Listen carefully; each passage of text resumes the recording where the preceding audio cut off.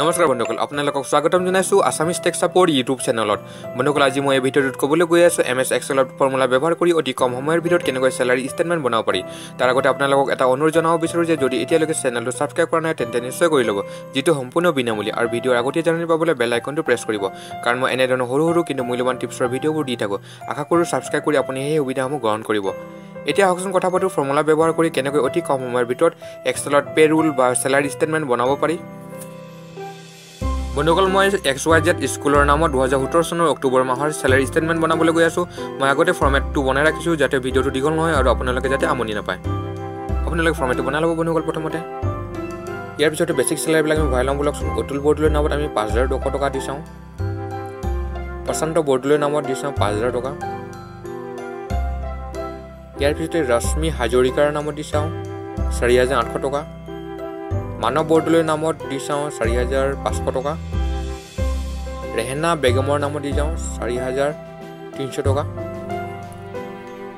প্ৰদীপ টিংমৰ নামত দি যাও 4200 টকা আদ্ৰাম বৰদলৈৰ নামত দি যাও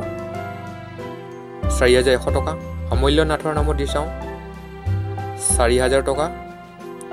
গোপাল কৱলৰ নামত দি চাও 3800 টকা গণেশ কুৰকুটৰ নামত দি চাও বন্ধুসকল এটা কথা হল আমি যদি স্যালাৰি বেসিক স্যালাৰি খিনি পিছত যদি আমি পইণ্ট দিব বিচাৰো অৰ্থাৎ ডেসিমেল ফৰমেটত বিচাৰো তেন্তে গোটেইখিনি প্ৰথমে সিলেক্ট কৰি ল'ব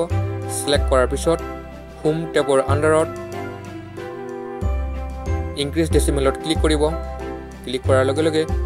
0.00 আহি যাবগৈ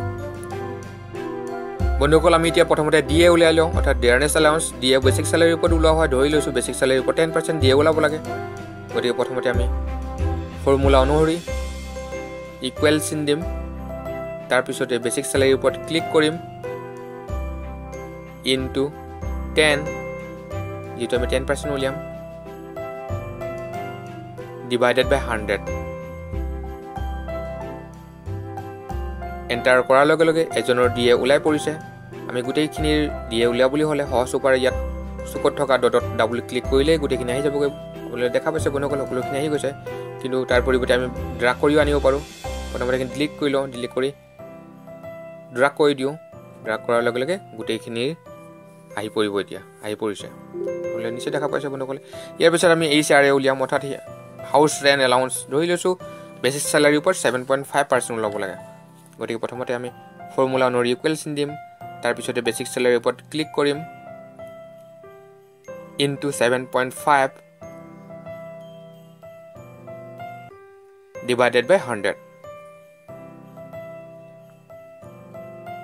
enter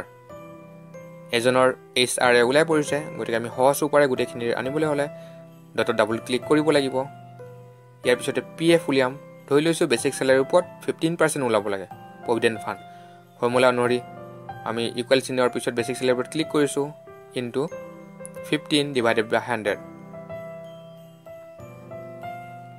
এজনৰ PF উলাই পৰিছে আৰু আমি সহজ উপায় আমি ডাবল ক্লিক কৰিম গোটেইখিনি আহি যাবগৈ ইয়াৰ পিছতে আমি কৰিম গ্ৰছ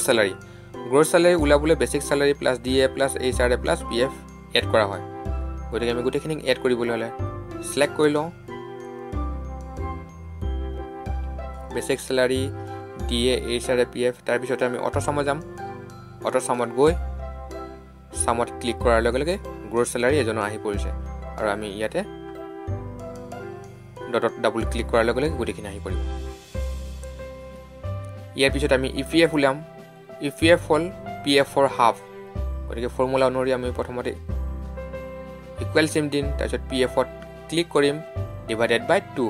প্ৰেছ এন্টাৰ এজনৰ ইপিএফ উলাৰ লগে লগে আমি তাত ডাবল ক্লিক কৰাৰ লগে লগে গোটেইজন আহি যাব LIC hall EPF for half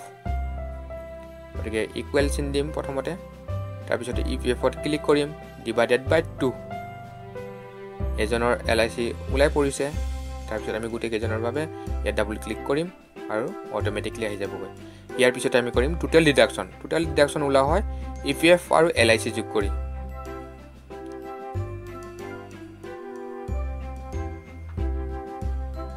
গতিকে আমি ইপিএফ আৰু এলআইসি টো সিলেক্ট কৰি লওঁ সিলেক্ট কৰাৰ পিছত অটো সামত যাম অটো সামত গৈ সামত ক্লিক কৰিম আৰু গোটেইখিনি ডাবল ক্লিক কৰাৰ লগে লগে আহি যাব আহি গৈছে নেট স্যালাৰি ওলোৱা হয় গ্ৰছ স্যালাৰি পুৰা টোটাল ডিডাকশন মাইনাস কৰি গতিকে আমি ফৰ্মুলা অনুসৰি ইকুৱেল চিন দিম তাৰ পিছত গ্ৰছ স্যালাৰিত ক্লিক কৰিম তাৰ পিছত মাইনাস চিন দিম তাৰ পিছত আমি টোটাল ডিডাকশনত ক্লিক কৰিম প্ৰেছ এন্টাৰ নেট স্যালাৰি এজন আহি পৰিছে আমি গোটেই কেজনৰ আনিবলৈ হলে ডাবল ক্লিক কৰিম আৰু অটোমেটিক্যালি আহি যাবগৈ আপোনালোকে দেখা পাইছে বন্ধুসকল ইয়াৰ পিছতে আমি টেবুলখন ফৰমেটিং কৰিম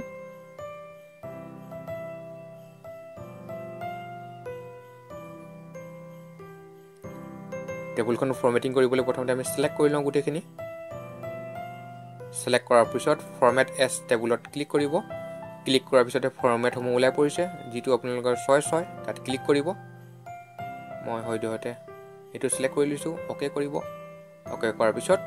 আপোনাৰ টেবুলখন ফৰমেটিং হৈ গৈছে কিন্তু ফৰমেটিং কৰাৰ পিছত অটোমেটিক্যালি ফিল্টাৰ অপচনটো আহি পৰিব এক্টিভ হৈ পৰে গতিকে ফিল্টাৰ অপচনটো কাটিবলৈ গতিকে সিলেক্ট কৰি ল'ব সিলেক্ট কৰাৰ পিছত control plus shift plus L press কৰিব তাৰ পিছতে ফিল্টাৰ অপচনটো অটোমেটিক্যালি নাইকিয়া হৈ যাব আমি ফাইলখন সেভ কৰি লওঁ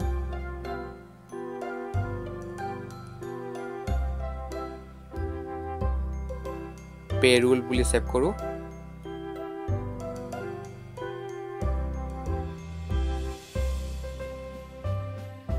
ডেস্কটপত সেভ কৰি ৰাখো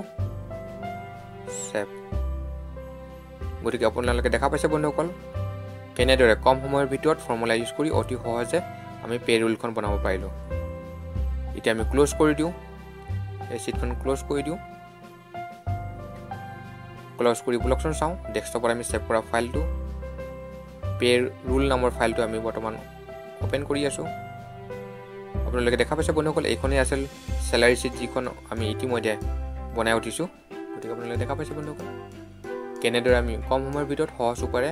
Payroll বনাব পাৰি গতিকে বন্ধুসকল আপোনালোকে এতিয়া নিশ্চয় গম পাইছে কেনেদৰে আমি ধুনিয়াকৈ কম সময়ৰ ভিতৰত আমি গোটেইখিনি নিয়াৰিকৈ বনাব পাৰো যদি কিবা অসুবিধা হয় বন্ধুসকল তেনে মোক কমেন্ট কৰিব মই নিশ্চয় আপোনালোকক উত্তৰ দিবলৈ চেষ্টা কৰিম বন্ধুসকল ধন্যবাদ বন্ধুসকল ভিডিওটো চাৰ বাবে বন্ধুসকল এনে ধৰণৰ যদি সৰু সৰু কিন্তু প্ৰয়োজনীয় টিপছবোৰ আপোনালোকে পাই থাকিব বিচাৰে তেন্তে Assamese Tech Support YouTube Channel subscribe কৰিব যদি এতিয়ালৈকে কৰা নাই পুনৰ ধন্যবাদ বন্ধুসকল পুনৰ লগ পোৱাৰ আশাৰে আজিলৈ বাই